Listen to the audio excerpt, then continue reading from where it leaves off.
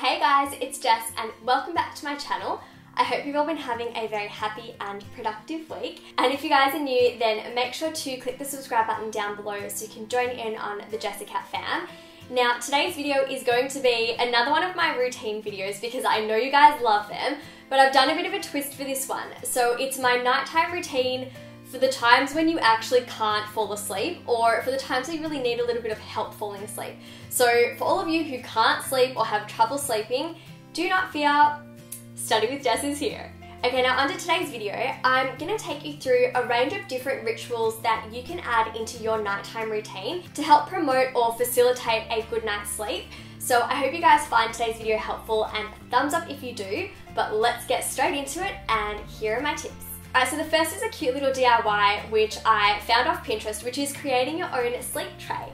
So on your sleep tray, you might want to include a couple of different things. So for me personally, if I were to have a sleep tray at the foot of my bed or on my bedside table or even on my dresser, then this is what you would find. I would definitely have my favorite mug. I love lavender oil and also lavender perfume, so that's definitely going to be there. And then also an eye mask and some fuzzy or cozy socks. So anything that you want to include that's going to help you fall asleep, and that way if you have a little bit of trouble you can just go straight to your sleep tray and choose one of those things. Alright, the next thing is something I do pretty much every night unless it's really hot weather, and seeing as it's autumn in Melbourne it's a bit cooler, so I have been doing it regularly, which is to have a relaxing bath. Now I love to make my own bath salts, but you can also buy some if you don't want to make your own. And having a bath with Epsom salts or rose petals, lavender buds, I just find it so luxurious and it's just a really nice way to pamper yourself. Now I'll also make sure to have a cup of tea every night. I just find it to be a really nice way to unwind and relax, and it's also a really good way just to be mindful and present. So make sure it's herbal tea though and not caffeinated because that'll keep you up for even longer. Now something that Adam suffers from regularly is cold feet, and apparently having warm feet helps promote a good night's sleep. So invest in some cozy socks or even a onesie if you have one and it covers your feet, and I think that that's going to really make a difference because it's really hard to fall asleep when you're cold, and if you don't have any fuzzy socks then you can even wear Ugg boots around the house or slippers, but just don't walk around barefoot before going to bed because it's going to drop your body temperature and it's a bit harder to fall asleep. Now the next thing I found off Pinterest, and I don't know how accurate it is, but it was talking about different foods that help promote sleep. So apparently making oats like porridge or oatmeal, that's going to help you sleep. Foods like kiwi as well and grapes. Now I really don't know how effective these foods are at helping you sleep and whether there actually is an entire food group that could promote a good night's sleep, but just thought I'd put it out there.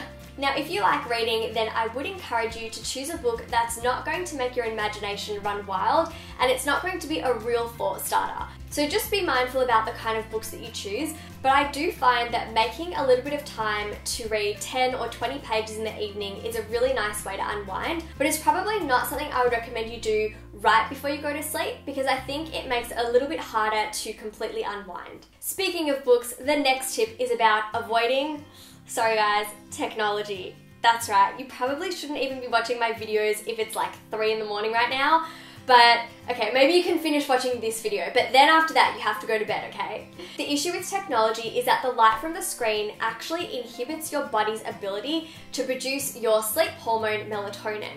So I never sleep with my phone in my room, and it's certainly not the last thing you will find me doing before I go to bed. I typically try and get off of my phone about 30 to 60 minutes before I go to bed. It's really important that you guys try and do this and not rely on technology like your phone and apps and the internet as a way to unwind, because it actually doesn't. While it might feel relaxing or like you're switching off, it's actually a barrier to having a good night's sleep. Now speaking of melatonin production, something I've been doing recently is buying just a couple different candles, and I like to light one in the evenings. I also really like to burn incense as well. I have a little oil burner and there's a little tea light candle underneath, so you can actually dim the lights in the house and turn off most of the lights and then just have a little bit of light shining through from the candles, and also that beautiful aroma that comes from the candles or burning incense, and especially relying on things such as aromatherapy or burning some lavender oil. That's definitely going to relax the senses and also relax the mind. Now for anyone who experiences serious troubles falling asleep, I cannot stress how important this next tip is, which is to establish a sleep schedule. So be really strict here on what time it is that you're going to go to bed and what time you aim to wake up in the morning. The more that you get into this routine, the easier it is to actually train your body to go to bed and also wake up.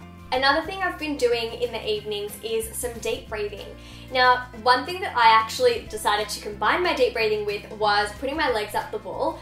So if you have your legs up the wall for around 5 or 10 minutes, and you can even just put a flat pillow or a blanket underneath your backside too, just makes it more comfy, then a lot of blood drains from your feet and down through the body, and it also helps to stimulate your pituitary gland, which also helps you have a good night's sleep.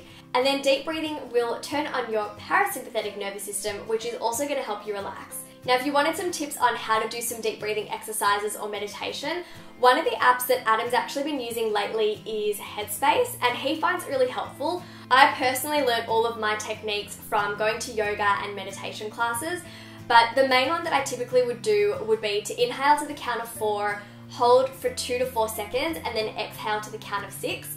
And that's a really effective way to slow down the breath and slow down the mind. Now, the last tip I wanted to share with you is something I have been doing for the last few months, and I find it to be really beneficial. Now, I actually don't do this right before bed, but as long as you're doing it on a regular basis, it's just as effective, which is journaling. So if you keep a journal in your bedside table or by your bedside, then it's a really good way just to take all of the thoughts that are going on or running around in your mind and put it all into perspective and get it down on a page.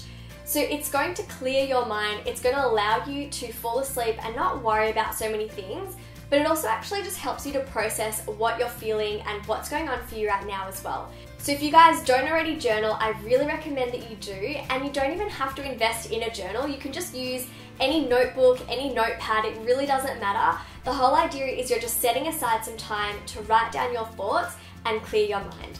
So I hope you guys found today's video helpful. If you did, thumbs up to let me know, and also share a couple of different tips that you find really helpful for your nighttime routine and what sort of things help you to fall asleep more easily. I just feel like it's so beautiful when all of you guys share your tips, and I see all of you commenting on one another's posts, and it just makes me so happy because I feel like everyone just really cares about one another. So thank you guys so much. I love the Jessica fam. That's all for today's video. So until next week, have a very happy and productive week.